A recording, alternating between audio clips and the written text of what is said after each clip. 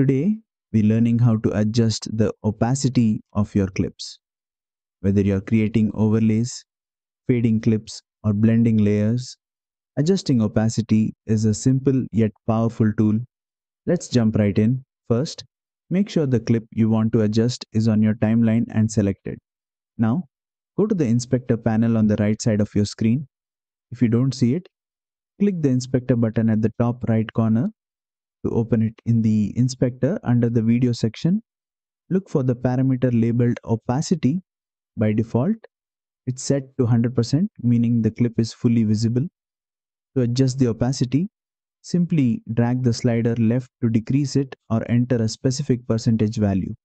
For example, lowering it to 50% will make the clip semi-transparent.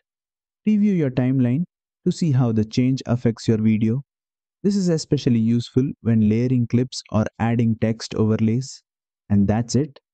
Adjusting opacity is an essential skill for blending clips and creating professional looking effects in your videos.